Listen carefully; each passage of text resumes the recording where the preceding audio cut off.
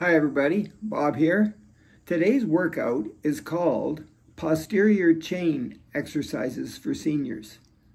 Your posterior chain is the chain of muscles in the back of your body, from the top of your head to the heels at the bottom.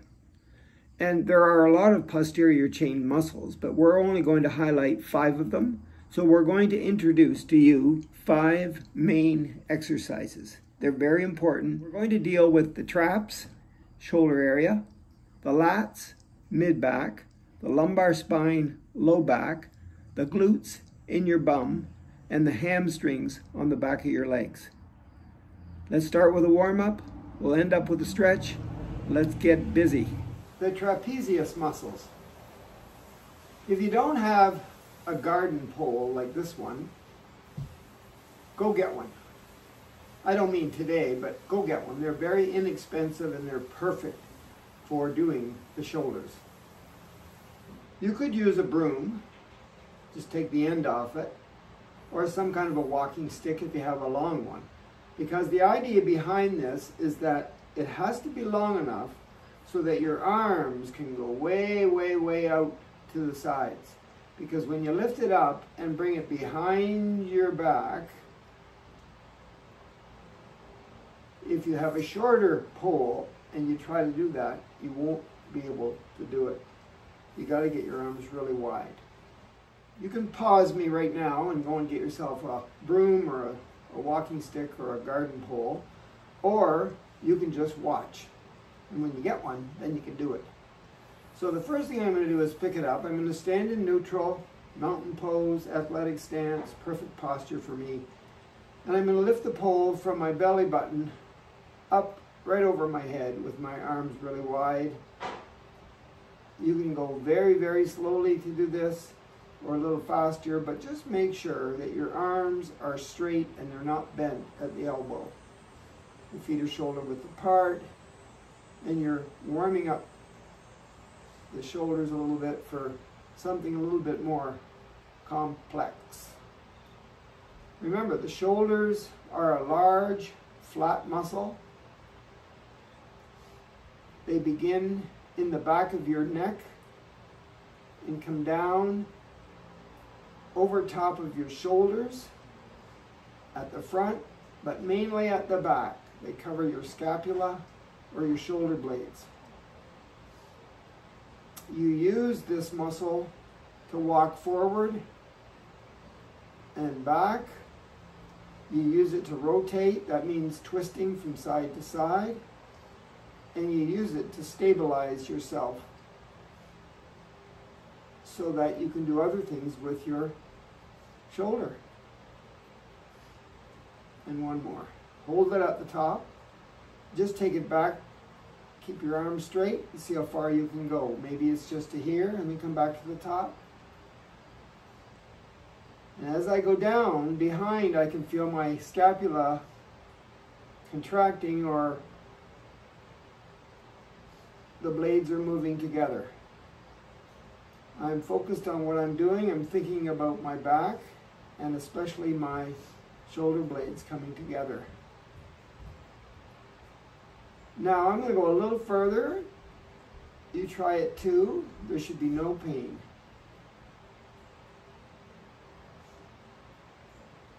Ultimately, if you do this regularly and you do it enough, with enough reps over and over again, you might be able to get down to your low back, because ultimately I'd like you to go all the way back to your belly button and all the way back to your lumbar spine. But you only go as far as you can go at the moment. No pain. Take your time. You have a rotator cuff in that shoulder, which you could damage if you're not ready for this. So you just go as far as you can. That's why slow is better. Then you can tell if any pain is coming. And if it is, you go back to where it isn't. Good. One more. Now I'm doing about 10 of these. So here we go. Grab it again, put it in front of your body. So now I'm going to bring it up so that it's higher on one side and lower on the other. I'm still standing still. Feet are shoulder width apart. This is a little bit of a rotation. That's what we're heading for. A twist of sorts so that our trapezius muscle will be ready for when you twist and you're not thinking about it. Okay, so here I go. I'm going to bring it behind me and in front of me. Make a circle. My arms are as straight as I can get them. I'm holding really, really wide on the garden pole. Working my back, my major trapezius muscle, plus a lot of other muscles in the posterior chain. Let's go the other way. So it's in front, wide grip, and then it's behind. Keep the arms straight. If you can only do a little bit, that's okay.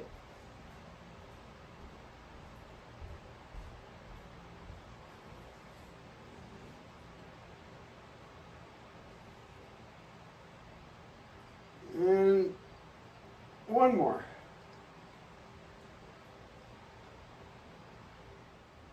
Our next muscle in the posterior chain is the latissimus dorsi.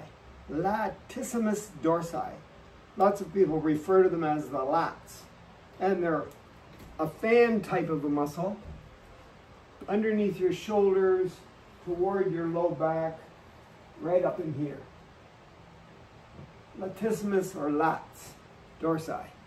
And we're going to do a push-pull exercise today to work the latissimus dorsi.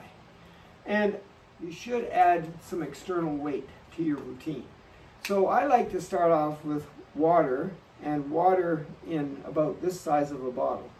It weighs about a pound, maybe 2 pounds. That's perfect. So I'm going to use the water bottle today to do the lats. And I think before I do, though, I should have a little sip. And I'm going to drink both of them before this routine today is over. So let's just have a sip. Push-pull. Lats. So I'm going to stand in mountain pose, athletic stance, feet shoulder width apart. The best posture I can get, right? I'm going to put my arms at goal posts, right angles at the elbow. And I'm just going to push overhead, get them straight, and pull them back to the goal post. That's a push and a pull, and a push and a pull. And you've done this before if you've watched any of my videos anyway. So this time, as I push up, I'm going to lift up one leg. So I have to lean onto that supporting leg and get my balance, and then push, whoops, pull, push, pull. So I might as well work the bottom of my body while I'm working the top, the push-pull. Hey, you know what? When I push my knee up, I pull it back down with my foot. So I've got a push-pull going in both places, upper body and lower body. Make sure your arm comes just to right angles like that. Push, pull, push, pull. If I hurry along here, it's easier because gravity pulls my legs and my arms down. So I'm going to try slowing down here. Push, pull.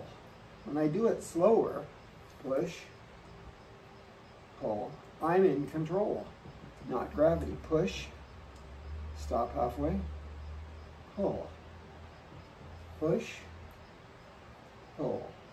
Most, if not all, push-pull movements are working your mid-back or your latissimus dorsi. Push, Oh.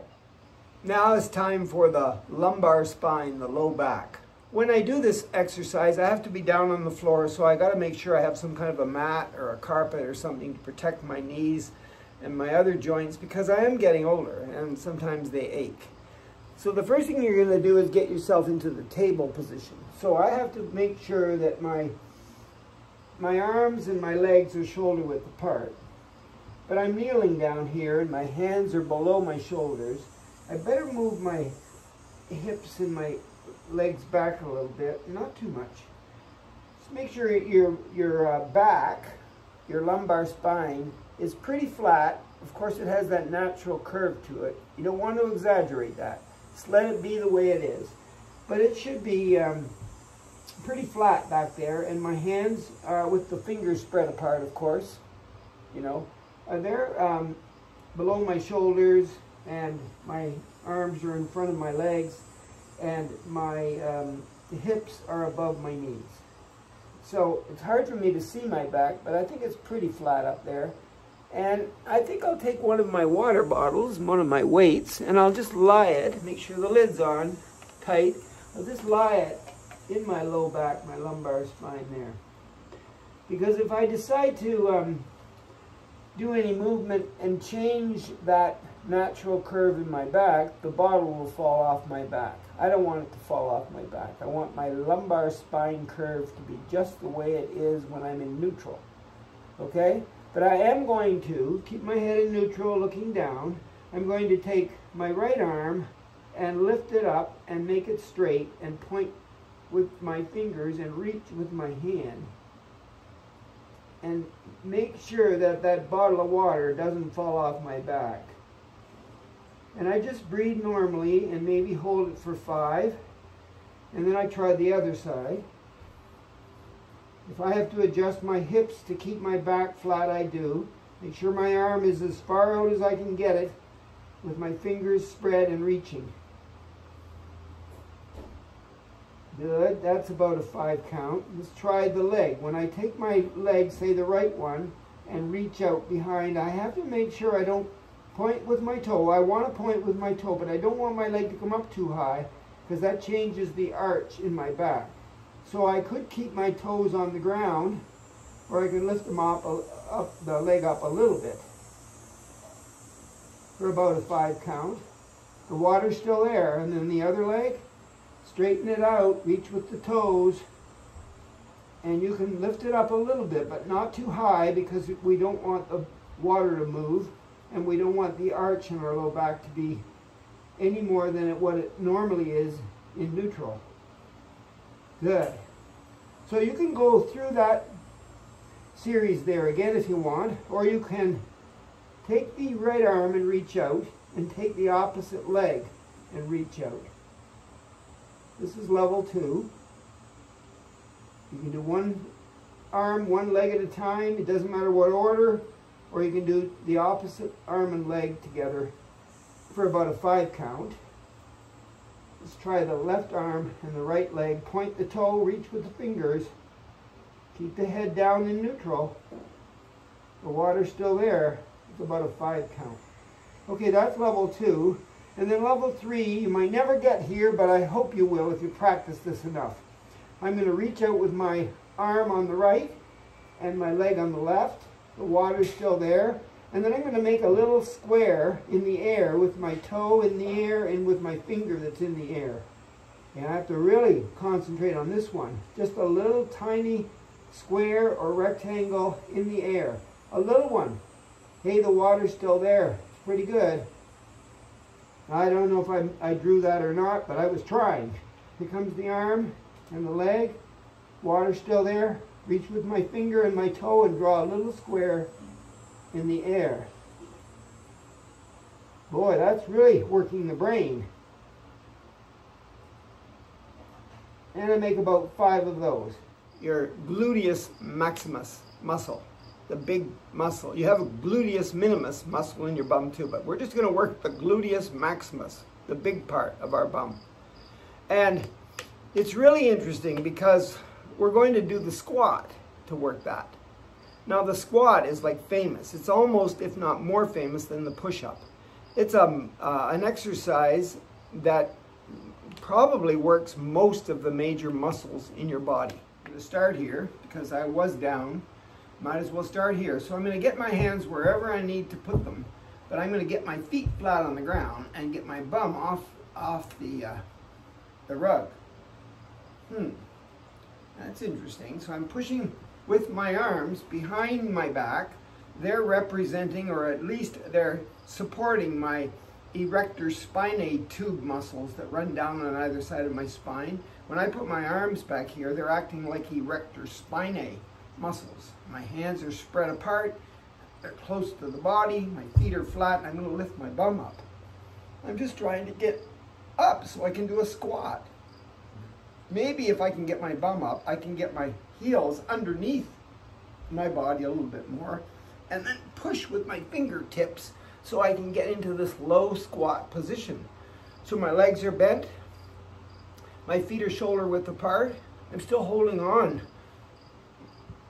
to the rug to keep my bum off the mat or the rug. Yep, I'm going to try to get one arm forward, the other arm forward. Yes, this is all part of the squat exercise today. If you don't like this, just get up the safest way possible, and then I'll meet you up in the vertical position. But here I go. Holy cats. Slowly come up. Right, so now I'm standing in mountain pose again. My feet are shoulder width apart. My toes are straight ahead. My shoulders are down and relaxed. My head is being pulled up to the ceiling. My chin is tucked in, all that stuff. We learned that last week. And I'm just going to push on the outside of my feet as my knees come forward and raise my arms so that they're parallel to the floor, and sit in the chair that isn't there and stand up. That's pretty easy, right? So I'm pushing on the outsides of my feet that way, pushing my knees forward gently, making sure that they're over the middle of my feet as I lift my arms up and I sit in the chair that isn't there. And again. And again. Now you keep going, but I'm going to turn sideways so you can see me. Here we go. And again. Now my head is up. I can see across the room. If there was a TV over there, I'd be able to see the TV. Keep going.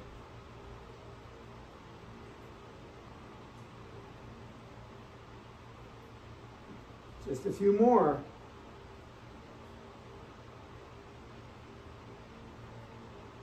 And the last two. You could use a chair. I have a couch here, but you could have a hard chair, stand pretty close to it, and come down and actually sit in it, and then come back up. Make sure the chair doesn't move. Make sure you know where it is. The muscles on the back of your legs, between your bum and your knee, the hamstrings, everybody's hamstrings seem to be tight these days. I wonder why. Could it be sitting like this in front of a television, a car, a steering wheel, or maybe a computer? Yes. Or could it be sitting like this and not moving most of the day? Yes. But let's not worry about that. Let's just have another swig. Where's that other bottle? So here's my water. Notice how I just bent over to get it? See, my knees are bent a little bit, but my back's coming down and it's flat, and I can't see the TV. I can't see anybody if they're standing in front of me. I'm busy trying to pick up the water. That's the deadlift right there. And you know, a lot of us, because we don't do very many squats and we don't lower our hips down and straighten our head up to get the water, because we do it this way, or we're picking weeds in the garden or picking vegetables or whatever, we do deadlifts. So we're going to work the deadlift. I'll show you how to do it. I'm just going to stand in neutral here. don't worry if you can't see my head because I'm coming down. So when I reach, where's the water? I better bring the water close to me, because when I do the deadlift, my arms are going to stay close to my core, to my body. They're not going to be out here. Oh, and I'm not going to worry about my knees too much, but I will be bending my legs at the knees just a little bit. But a deadlift is not a squat. A deadlift is a deadlift. And a deadlift works the hamstrings. And the hamstrings are most at work when they're straight. So here I go. I'm going to lower my body down, push my bum back, my hips back. My head is coming down, but I want to look up at least a little bit. Okay? Look ahead of myself a little bit. Push my hips way back. Keep going. There's the water. Now I straighten up. And I'm going to put the water back down the same way. Keep it close, not this way. Don't reach way out. That's going to compromise your back. So I'm just going to take the water or whatever it is, and I'm going to bend a little bit at the knee if I have to, or I can keep them straight, and lower my body, looking out there somewhere maybe. Yeah, but as long as I keep the water or the weight close to my body, and I'm halfway bent, right? Upside down now, and my hips are back. The natural curve in my spine has disappeared a little bit, but it's still there. And I come back up. Don't get big barbells and big heavy weights and start doing this. Don't even use water if you don't have to. Just bring your arms in front of your body a little bit and lower them to the ground. Remember at the beginning when we did the Golden 8 warm-up, one of the exercises was this. We brought our arms out to the side, brought them overhead, and then reached down like this as we came down. Well, that was kind of like a deadlift. And I'm just going to keep the arms dangling in front of my body, and I'm going to bend, push my hips way back. So from the top of my head here to the tailbone, I want it to be really, really, really stretched out, and I want to be flat the best I can, maintaining my natural arch a little bit. So here I am. Keep the arms close to the body when I come up, and come up slowly. And here I go again. The only reason I'm suggesting that you practice this is because I'm afraid that you won't practice the squat, and the next time you go to pick something up, you'll automatically do it the deadlift kind of way. And if your low back isn't strong, and if your hamstrings aren't strong, especially your hamstrings, you're going to hurt your low back. The stretching part of posterior chain exercises for seniors today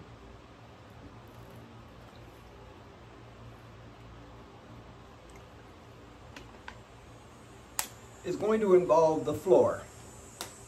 And I'm just going to do one stretch, and it's my favorite. And it works my back, okay, from the top of my head all the way down to my heels. There's lots of different posterior chain stretches you can do, and you probably have your own favorite, but this is my favorite. It's a yoga pose. So I'm going to get into my table position again here. And I'm going to make sure my knees are shoulder width apart, my hands are shoulder width apart, my hands are below my shoulders, my knees are below my hips. I'm going to take my feet and put one on top of the other, doesn't matter which one, okay? And then I'm going to take my arms way out in front, and I'm going to move my knees wider apart, making room for my bum and my hips and everything to go into that space. And notice, come back up, notice that my arms are always straight. And I have reached way out in front here. I'll back up a little bit so you can see. I've reached way out in front here. One foot on top of the other, knees wider.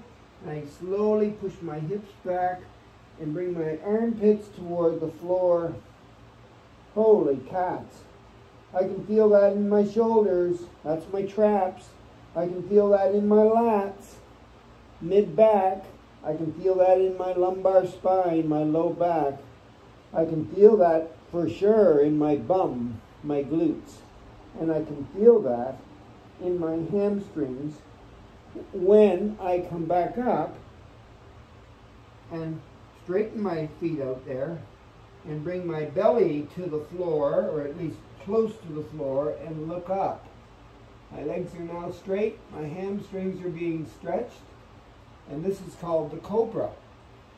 So the cobra, as I bring my hips back, I put my feet on top of each other.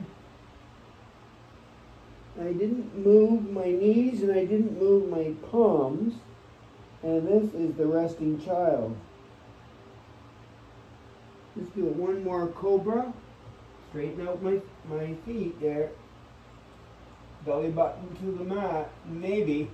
Look up. Okay, now I'm going to stretch in the resting child position. Right here.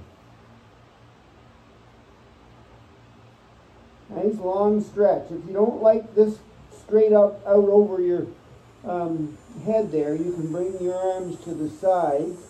Reach, that way.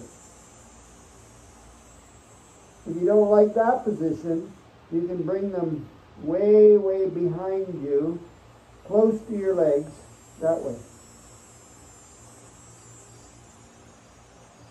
Just keep those hips way down toward your heels.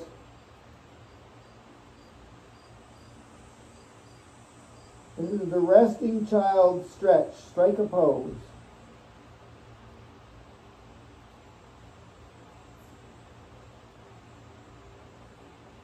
How long do I hold it? Well, you can hold it for 20 seconds and then relax by coming up.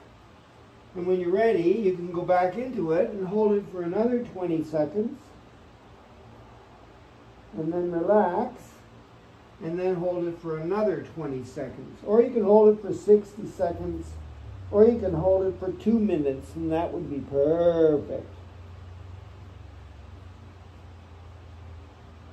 If you're going to stretch, a static stretch held for a longer period of time will give you more benefit. Your muscles will love you for it. There'll be no cramping that day if you hold the stretch long enough.